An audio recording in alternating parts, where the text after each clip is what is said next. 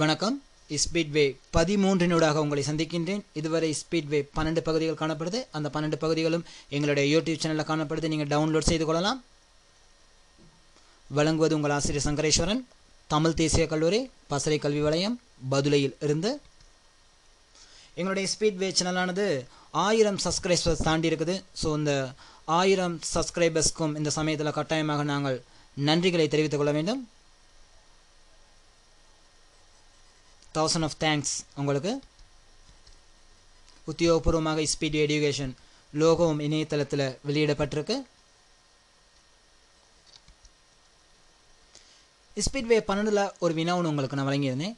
கீழே தரப்பட்டுள்ள 8 புள்ளிகளை பயன்படுத்தி ஒரு சந்தர்ப்பத்தில் வெவ்வேறான 2 புள்ளிகளை மாத்திரம் இணைப்பதன் மூலமாக வெவ்வேறாக வரையக்கூடிய கோடுகளின் மொத்த எண்ணிக்கை யாதுன்னு ஒரு கேள்வி. இங்கே உங்களுக்கு காணப்படுறது மொத்தம் 8 புள்ளிகள் தான். இந்த 8 புள்ளிகளை வச்சு நீங்கள் கோடு வரையணும். ஒரு சந்தர்ப்பத்தில் 2 புள்ளிகளை மாத்திரம் தான் இணைக்கலாம். அதிகமான மாணவர்கள் விடையை வழங்கியிருந்தீங்க, விடை 28ன்னு சொல்லி. ஆனால் அந்த விடையை நீங்கள் எப்படி கண்டுபிடிச்சுன்னு கேட்குறப்ப நீங்கள் ஒரு மெத்தட் கொடுத்துருந்தீங்க. முதலாவது புள்ளியிலேருந்து நீங்கள் கோடுகள் வரைஞ்சிருப்பீங்க. அப்போ உங்களுக்கு 7 கோடுகள் கிடைச்சிருக்கும். அடுத்து 2வது புள்ளியிலேருந்து நீங்கள் கோடுகள் வரைவீங்க. இந்த சந்தர்ப்பத்தில் மீண்டும் இலக்கம் 1க்கும் இலக்கம் 2க்கும் சேர்த்து நீங்கள் ஒரு கோடு வரைய வேண்டிய அவசியம் இல்லை. ஏன்னா ஏற்கனவே ஒரு கோடு வரைஞ்சிட்டீங்க. அவை இலக்கம் 2வது புள்ளியில் நீங்கள் வரையும் பொழுது இந்த இடத்துல 6 கோடுகள் தான் உங்களால் வரைய முடியும். அதே போல் 3வதுலேருந்து வரையும் பொழுது ஏற்கனவே 2 கோடுகள் நீங்கள் வரைஞ்சிட்டீங்க இந்த 2 புள்ளிகளுக்கும். அப்படியான எஞ்சி இருக்கிறது இங்கே 5 புள்ளி, அதுக்கு 5 கோடு தான் நீங்கள் வரைஞ்சிருப்பீங்க. அதே போல் இலக்கம் 4 இந்த மாதிரி ஒவ்வொரு புள்ளியில் நீங்கள் வரையும் பொழுது கோடுகள் எண்ணிக்கை ஒவ்வொரு முறையும் குறைஞ்சும் கொண்டே சென்றுச்சு. அவை விடை 28 நீங்கள் கண்டுபிடிச்சிட்டீங்க. இந்த கேள்விக்கு என்னன்னு கேட்டால், ஸ்பீட்வே 5ல் நீங்கள் போய் பார்ப்பீங்களாந்தா ஸ்பீட்வே 5ல் கைக்குலுக்கள் அப்படின்னு ஒரு கணக்கு கொடுத்துருந்தேன். இந்த கைக்குலுக்கள் கணக்கு என்ன நடக்குதுன்னு கேட்டால், 8 பேர் கை குலுக்குவாங்களா இருந்தால் முதலாவதாக குலுக்கிறவர் 7 பேருக்கு குலுக்குவார், 2வதாக குலுக்கிறவர் 6 பேருக்கு தான் குலுக்குவார், 3வதாக குலுக்கிறவர் 5 பேருக்கு குலுக்குவார். இப்படி ஒவ்வொன்றா குறைந்து கொண்டு செல்லும். அப்படி பார்க்குறப்ப எந்த சந்தர்ப்பத்திலையும் 8 முறை கை குலுக்கள் யாருமே குலுக்க மாட்டாங்க. ஏன்னா எப்பயுமே தனக்கு தானே யாரும் கை குலுக்கிக் கொள்வது இல்லை தானே. அதனால தான் இந்த கைக்குலுக்கள் கணக்கோட சம்மந்தப்பட்ட வகையில் தான் இந்த புள்ளி கணக்கு கொடுத்துருந்தேன். அவை கைக்குலுக்கள் கணக்குங்கிறது கைக்குலுக்கள் கணக்காகவே தான் வரணும்னு அவசியம் இல்லை. அது எப்படி மாறி வரலாம். அப்படி மாறி வந்த ஒரு கணக்கு தான் இந்த கணக்கு. ஸோ ஸ்பீட்வே 5ல் போய் நீங்கள் பார்ப்பீங்களா இதுக்கான விளக்கம் உங்களுக்கு கிடைக்கும். இங்கே என்ன செய்யப்படுச்சுன்னா 8 புள்ளிகள் இருந்தனால 8 புள்ளிகளுக்கும் 1 தொடக்கம் 8 வரை இலக்கங்கள் போடப்பட்டிருக்கு. இந்த சந்தர்ப்பத்தில் முதல் 6 இலக்கங்களை நீக்கிட்டு கடைசியாக உள்ள 2 இலக்கத்தையும் நீங்கள் பெருக்குவீங்களா இருந்தால் 56ன்னு ஒரு விடை வரும். அந்த 56 2ஆல் பிரிப்பீங்களா இருந்தால் உங்களுக்கு அந்த 28ங்கிற விடை வந்துடும். இதே நேரத்தில் 20 புள்ளிகள்னு வருமா இருந்தால் முதல் 18 புள்ளிகளை நீக்கிட்டு நீங்கள் 20 19 கடைசி 2ஐயும் பெருக்கி விட்டிங்கன்னா சரி. இதே மாதிரி 10 புள்ளின்னு இருந்தால் நீங்கள் முதல் 8ஐயும் நீக்கிட்டு கடைசியாக உள்ள 9ஐயும் 10ஐயும் பெருக்கிட்டு வர்ற விடையை 2ஆல் பிரிப்பீங்களா இருந்தால் உங்களுக்கான விடை கிடைச்சிடும். ஸோ கைக்குலுக்கள் கணக்கோட சம்மந்தப்பட்ட ஒரு கணக்கு தான் இங்கே நான் கேட்டிருந்தேன் இந்த புள்ளி கணக்கு. அடுத்து இவ்வுருவில் காணக்கூடிய முக்கோணிகள் என்னன்னு கேட்டிருக்கேன். இப்படி ஒரு கணக்கு வந்த கைக்கு மாணவர்களுடன் என்ன செய்றீங்கன்னா 1 2 3 போட்டு எண்ணிடுறீங்க. ரைட், அது ஏன் 1 2 3 போட்டு எண்றீங்கன்னு தெரியுமா? அதுக்கான மெத்தடை நான் சொல்ல போகிறேன். முதலாவது இந்த மாதிரி கணக்குகள் வந்தால் தனித்தனியாக எத்தனை முக்கோணங்கள் இருக்குன்னு ஃபஸ்ட்டாக எண்ணி போடுவோம். 1 2 3 4. ஸோ இங்கே தனித்தனியாக 4 முக்கோணங்கள், அதாவது 1 படி 4 முக்கோணங்கள். அடுத்து 2 2ஆக சேர்த்து எண்ணும் பொழுது இந்த 2 முக்கோணங்களும் சேர்த்தா 1, இந்த 2 முக்கோணங்களும் சேர்த்தா 2. அப்போ 2 முக்கோணங்கள்னு வரும்.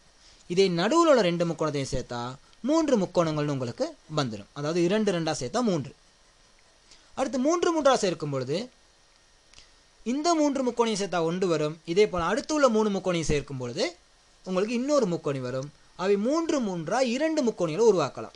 இந்த இடத்துல இந்த சிவப்பு சேர்த்து 3 வர மாதிரி இந்த பச்சையும் இங்கே உள்ள 2 முக்கோணிகளையும் சேர்க்கும் பொழுது 3 முக்கோணிகள் உங்களுக்கு கிடைச்சிடும். அடுத்து 4ஐயும் சேர்த்து பார்ப்பீங்களா இருந்தால் உங்களுக்கு ஒரு முக்கோணி தான் வந்திருக்கும். இதைத்தான் நீங்கள் என்ன செய்றீங்க, 1 2 3 4ன்னு போட்டு கூட்டி விடையை எடுத்து விட்டுறீங்க. அவை இங்கே 10 முக்கோணிகளை உருவாக்க முடியும். அதை நீங்கள் குயிக்காக செய்கிறதுக்காக என்ன செய்றீங்க, 1 2 3 4ன்னு போட்டுட்டு அவ்வளோத்தையும் கூட்டி விட்டுறீங்க 10. இதே ஸ்பீட்வே 12 குரூப்பில் நான் கேட்டிருந்த கேள்வி ஒன்று தான். இதில் எத்தனை முக்கோணிகள் இருக்குன்னு கேட்டிருந்தேன். அதிகமான மாணவர்கள் செஞ்சிட்டீங்க அந்த மாதிரி இப்படி 1 2 3 4 5 6 7 8ன்னு போட்டுட்டு அவ்வளோத்தையும் கூட்டி 36 முக்கோணின்னு போட்டு விட்டுட்டீங்க. இந்த இடத்துல நீங்கள் விட்ட தவறு என்னன்னு கேட்டால் ஒரு முக்கோணத்தை பார்க்கிறப்ப ஒரு உச்சி ஒரு அடி ஆகவே ஒரு அடிப்பகுதியை நோக்கி ஒரு உச்சியிலிருந்து கோடுகளை வரைஞ்சா மாத்திரம்தான் நீங்கள் 1 2 3 போட்டு கூட்டலாம்.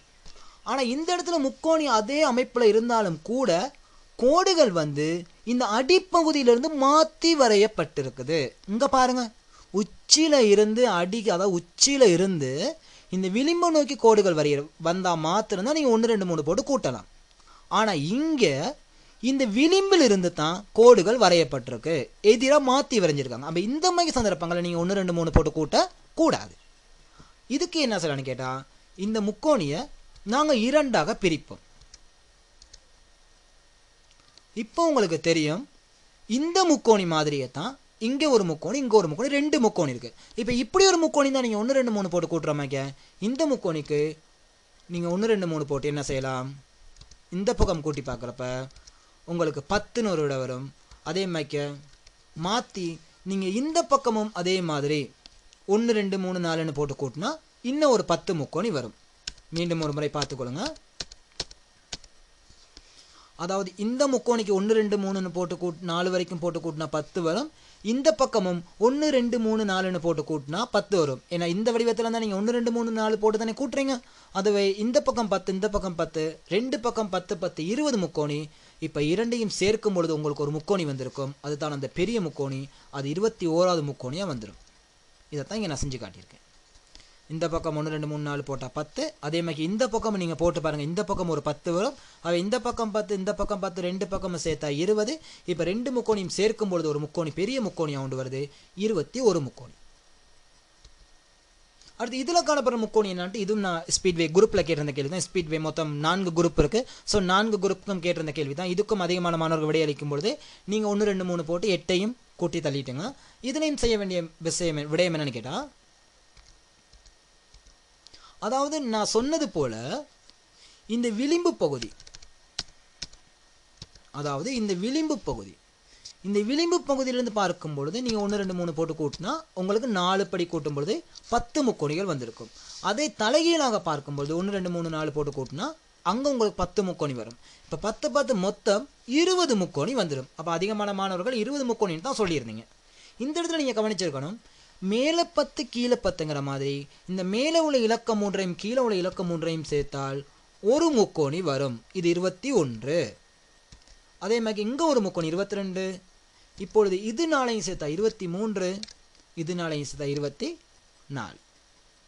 அவை இங்கே மொத்தம் 24 முக்கோணிகள் இதில் நாங்கள் என்ன செய்யலாம், உருவாக்கலாம். அவை தரப்படுற அறிவை வெறுமனே 1 2 3 4 போட்டால் மாத்திரம் கூட்டி விட எடுத்துடலான்னு யோசிக்காம அதற்கு மேலதிகமாக மறைந்திருக்கும் முக்கோணிகளை நீங்களாகத்தான் பிள்ளைகள் கண்டுபிடிக்க வேண்டும். இது வந்து கடந்த 2016ஆம் ஆண்டு ஸ்காலர்ஷிப்பில் வந்த கேள்வி ஒன்று. இதில் எத்தனை முக்கோணி இருக்குன்னு கைக்கு மாணவர்கள் உடனே எண்ணிட்டீங்க. 1 2 3 4 நீங்கள் இந்த நடுவில் உள்ள இந்த பகுதியையும் ஒரு முக்கோணியாக எடுத்துக்கொண்டீங்க. இங்கே பாருங்கள், சின்ன வளைவு ஒன்று ஏற்பட்டிருக்கு. அவை இது முக்கோணி அல்ல. பார்ப்பதற்கு முக்கோணி போலவே தெரியும், ஆனால் முக்கோணி அல்ல. ஸோ நீங்கள் முக்கோணியில் எண்ணும்பொழுது முதலாவது உங்களுக்கு வழங்கப்பட்டது சரியாக முக்கோணியாக காணப்படுகிறதா, அது முக்கோணிக்கான இயல்பு இருக்கா அப்படிங்கிறத கண்டுட்டு அப்புறமா நீங்கள் முக்கோணிகளை ஷார்ட்கட் முறையை பயன்படுத்தி இலகுவாக நீங்கள் கணிச்சு கொள்ளலாம். மீண்டும் ஸ்பீட்வேயூடாக உங்களை நான் சந்திக்கிறேன். அதில் பல்வேறு நுட்பங்கள் வழங்குவதற்கு காத்திருக்கேன். Thanks to Facebook, Kinniya IQ centre Facebook நிறுவனத்துக்கு. நெக்ஸ்ட் ஸ்பீட்வேயில் உங்களை சந்திக்க இருக்குது. வெற்றிடத்துக்கு பொருத்தமான பகுதியை தெரிவு செய்ய. அதாவது முதலாவது கேள்வி வரும், ஒரு பூவில் ஒரு பகுதி இருக்காது, அல்லது ஒரு தரப்படும் உருவத்தில் ஒரு பகுதி இருக்காது. இதுக்கு பொருத்தமான பகுதி எதுன்னு கேட்பாங்க. அந்த பகுதியை எப்படி குயிக்காக நீங்கள் கண்டுபிடிக்கலாம், அதுக்கு ஈஸியான மெத்தட் என்ன அப்படிங்கிறதுக்கான ஒரு ஸ்பீட்வேயோட அடுத்த ஸ்பீட்வேயில் உங்களை சந்திக்கிறேன். அதுவரை விடைபெற்றுக் கொள்வது என்றும் அன்புடன் உங்கள் ஆசிரியர் சங்கரேஸ்வரன். மறந்துடாமல் இந்த வாட்ஸ்அப் குழுவில் நீங்கள் இணைஞ்சு கொள்ள விரும்பினா உங்கள் பாடசாலையை மாத்திரம் குறிப்பிட்டு கீழ்கண்ட வாட்ஸ்அப் தொலைபேசி இலக்கத்துக்கு ஒரு மெசேஜ் பண்ணுங்கள். மறந்துடாங்க, வாட்ஸ்அப் மூலமாக ஒரு மெசேஜ் பண்ணுங்கள். 077 381 389